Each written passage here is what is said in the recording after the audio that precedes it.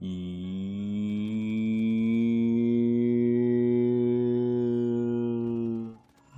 going on, boys? With the great ready to go with your boat, yes sir, guys. Today's video, another Vicky Bang Bang. As usual, today's video, I want to give you guys the best tips and tricks to improve in Call of Duty Modern Warfare 2. The best tips and tricks to help you level up your weapons faster. The best tips and tricks to help you, win more gunfights. Just tips to help you improve in Call of Duty Modern Warfare 2 in general. All right, so without further ado, let's go get straight into it. Now, the first tip I want to give you guys is your settings, man. Get your settings right, bro. Even if you're a new player, maybe you haven't played the game yet, you just bought it, you're looking for the tips and tricks to get you started. The best thing I can tell you, as soon as you open the game, man, get your settings right. Find that sensitivity that works for you. Nothing too slow and nothing too high to where you're missing shots. Find that sweet spot for you. I do have some settings videos out there if you guys want to check out my settings. Maybe you want to copy my settings from like to the T. If you want to copy my settings, I do have settings videos out there. Links will be down in the description below, or I have a card pop up on the screen somewhere around here. All right, but nonetheless, man, for sure, get your settings right, man. Graphic settings, controller settings, things like that. Now on to the next tip, which is leveling up your weapon. You guys gonna want to level up your weapon, man.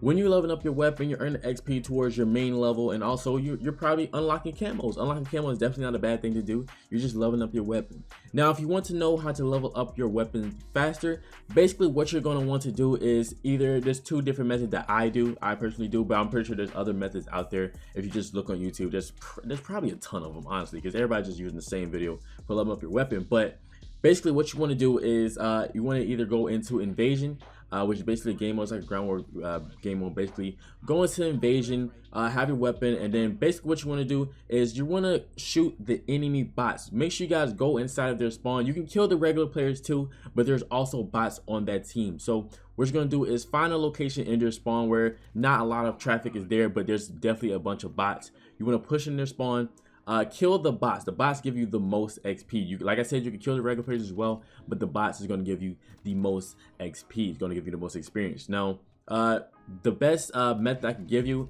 is to have the tac insurgent on as a field upgrade. Tac insurgent and munitions box. You may run out of ammo, and the tac insurgent is just going to help you spawn in their spawn. If you die in their spawn, you just put that tac insurgent down, and you're going to spawn right where you put that tac insurgent down. Now, if you don't have the tac insurgent, as a field upgrade, then you're just lost in that part. You're just gonna have to level up until you get that tac insurgent. But 100% get a tac insurgent, go in their spawn, find a secluded area and just start killing the bots. Like I said, you can kill the multiplayer players as well, but the bots give you the most weapon XP. And as the game progresses, the bots are going to start getting armor, which is why you have the munitions bots. You're going to use more ammo to kill those bots. So of course the munitions bots are going to give you the ammo you need to kill those bots. The second method that I do is I either play hardpoint or headquarters, and I have decoy grenades as my tactical equipment. And of course, what you're going to want to do is throw the decoy grenade like the middle of the map, or throw it inside the headquarters, throw it inside the hardpoint. And anybody that may on an enemy team, anybody that looks at the decoy grenade, you're going to get points for a decoy distraction. Decoy distraction. You're going to get points for that also. And if a enemy gets killed by your teammate while the decoy grenade is like near the enemy or whatever, you're also going to get points for that, for helping your teammate get that kill. It's going to be like a decoy assist, something like that. Those points are going to stack up the more decoys you throw in the hard point, headquarters, where the case may be. Your teammates get those kills, or enemies just look at the decoy grenade. It's going to help level that weapon up for you. All right, that's the second method that I do. Whenever I get tired of invasion, I just go to multiplayer, hard point, headquarters, and I level up my weapon that way using the decoy grenades. All right, but that's how you level up your weapon. And leveling up your weapon is going to unlock attachments to make your weapon even better and then to help you fit your playstyle. You know what I'm saying? So 100% leveling up your weapon is definitely crucial. Now that leads into the next tip that I have for you guys, is to create your best class setup. Is getting your classes right, man. You don't want no crazy class setup. You need the right attachments and nothing that's just too much. Let's say you got a Scar H and you got like a sniper scope on it. What's the point of that? If you're playing multiplayer, you know what I'm saying, what's the point of that? That's a crazy class setup. Find a class setup that really fits your play style. You know what I'm saying? Maybe a suppressor with a nice barrel on it. If you want iron sights on it, cool. If you need an optic, run like a red dot or whatever. You want to make attachments, make your weapon better. You know what I'm saying? That's basically what you're level up your weapon for. Get the best attachments for your weapon. It's just going to help your your weapon succeed more and fit your play style. So 100% get those classes right. And by all means, I have a ton of class setups on my channel, and I'm gonna have some of my best class setups on the screen right now to show you guys what I've been using recently and what I find the best for me, you know, playing the game and leveling up my weapons. These are the best weapons that I like a lot. Now on to the next tip, which is utilizing the firing range implemented in Call of Duty Modern Warfare 2. Now in Modern Warfare 2019 they didn't have the fire range, but in Modern Warfare 2 they have a fire range where you can put on your attachments and test out your gun. So once you unlock those attachments, you know, from leveling up your weapon or whatever case like that, 100% go into the fire range and see how you like it. Check the recoil, see if you hit more shots, see if you hit less shots, you know what I'm saying? Let's see if the ADS speed is to your liking. 100% use the firing range to your advantage to get that class set up right before you hop into the multiplayer, invasion, ground war, wherever you're going to, war zone, wherever you're going to. Make sure you guys check out that fire range and use it to your advantage. All right, it's only there to help you, man. Use it. Now on to the actual gameplay aspect of the tips. Now first tip I can give you is to stop rushing, bro.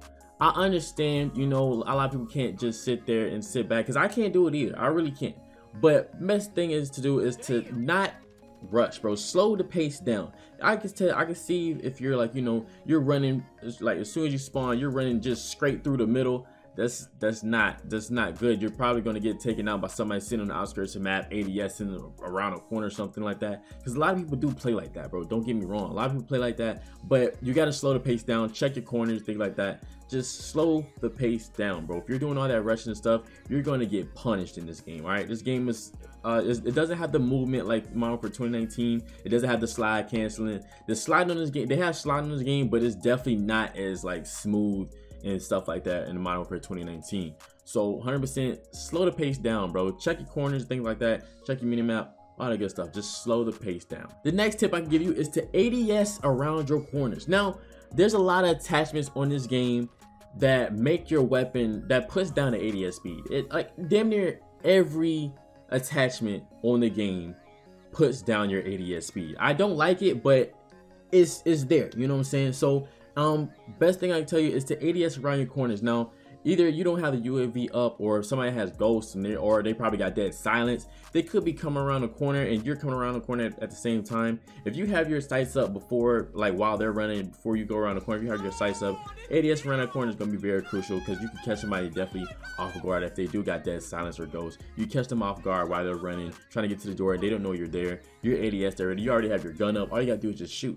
They're running, you know what I'm saying? They have their gun up, and for the time for them to, you know, stop running ADS, and like I said, the ADS speed in this game is pretty damn slow, you're gonna win that gunfight 9 times out of 10. You know what I'm saying? So for sure, 100%, make sure you guys ADS around corners. It's gonna help you. It's gonna benefit. You're gonna benefit from it a lot. Just ADS around corners, and that's just like a, you know, a traditional Call of Duty tip that a lot of people should know, but a lot of people don't. So, you know, if you guys know somebody's around that corner, or you just don't know, maybe all your teammates is like, you know, on a whole different side of a map and you're on that side by yourself, more than likely they're probably spawning like around you if nobody's on that side of the map. You know what I'm saying? But for sure, ADS around corners is definitely not a bad tip to have in your arsenal. So ladies and gentlemen, please ADS around those corners. All right, next tip I want to give you is to aim higher. Now, a lot of people, this is something that I actually struggle with, I'm not gonna lie.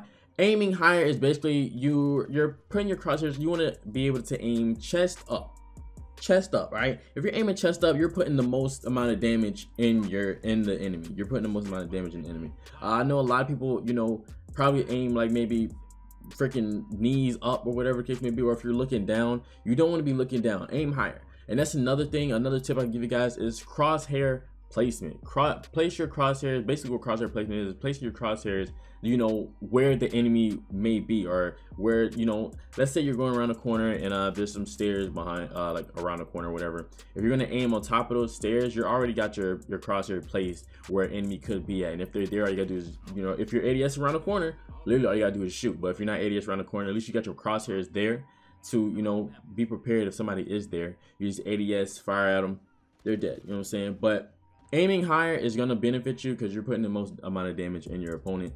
Aiming chest up, you get those chest shots, and if they hit you a little bit, you might get a little recoil and they might go to some headshots. easy headshot. You know, headshots is probably the most damage you put in this game. So aiming higher is definitely going to benefit you. And this is something that I truly struggle with. Sometimes I just I be aiming at probably their nuts or their butt, something like that, or like their legs, and like sometimes I'll just probably move up to the chest or head. But I do struggle with that from time to time. But I am learning. I'm learning just as much as you guys. All right. Now the next tip I can give you guys is to use the best kill streaks and best field upgrades to help you guys win the game, help your teammates, you know, give your teammates intel, things like that. Use the best kill streaks and field upgrades to help you improve. Now I do have a video on the best field upgrades and the best perk packages as well. So if you guys want to check that out, by all means, it's there for you. But for the kill streak aspects, I feel like you should use the best kill streaks that are there to help you and your team. And those best kill streaks, in my opinion, are probably UAV, counter UAV to block off, you know, the enemy radar where they don't have any information where anybody's at. You know, things like that. UAV, counter UAV if you want to run support kill streaks. Maybe you're an above average player, or you're, you know, you got some type of game sense, FPS game sense, you can get kills. UAV, you know, you can use the UAV if you want. VTOL, Overwatch heli, chopper gunner, stealth bomber, gunship, advanced UAV, juggernaut. You know, if you definitely want to try to get those, by all means, do it, bro. If you can do it, you know what I'm saying. But if you're, you know, if you're not that good of a player, you want to try to get some things to, you know, help your team out, you can use UAV. UAV is like 4 kills. Or if you're a player that can't really get kills like that, you can definitely switch it from kill streaks to score streaks at the bottom, if you guys don't know that. All right, if you guys basically kill streaks and kill streaks, you get kills to earn it, and score streaks, you get scored to earn it. Like maybe you're playing the objective, hard point, kill confirm, things like that, headquarters, things like that. Getting scores is gonna help you earn those score streaks if you're a more of an objective player. So you can definitely be able to change that at the bottom left there.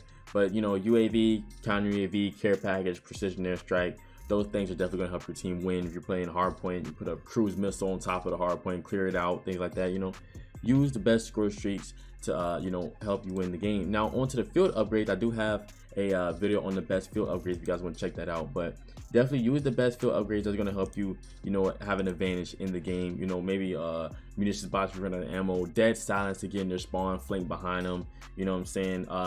Tactical camera if you're watching a bomb at A, at search and destroy, whatever the case may be. Pull the radar if you're on the street, if you want to put it in the corner somewhere to watch a certain area, things like that. Use the best field upgrades to help you fit your playstyle. Try to use almost every single one, and whatever you find, you know, the best that helps fits you, by all means, do that. Now the next tip that I have is to use your mini map.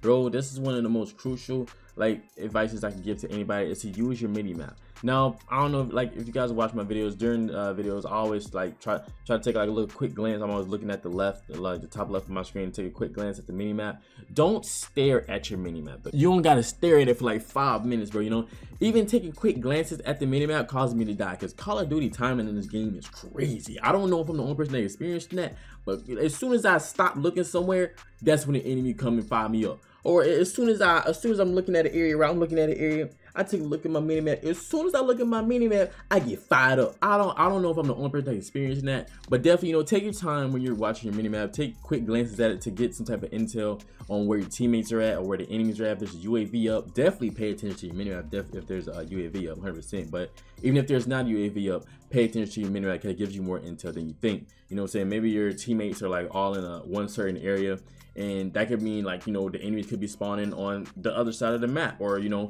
if let's say you're all on the other side of the map by yourself, and your teammates are all the way on the other side of the map, they're like probably trying to push through the middle.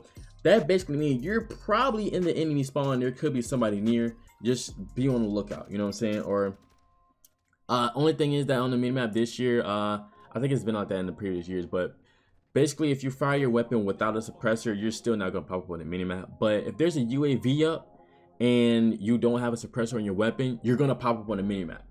That's the only way you're gonna pop up on the minimap, if you don't have a suppressed weapon and you're firing when there's a UAV up. You're gonna pop up on the minimap. So 100%, you know, make sure you guys check your minimaps, man. Check it, please. Just take quick glances at it. You don't have to you know, take like a whole hour to look at it and analyze everything. Just by all means, just take quick glances at your minimap so you can understand, have more map awareness, understanding where your teammates are at and the enemies could be at. You know what I mean?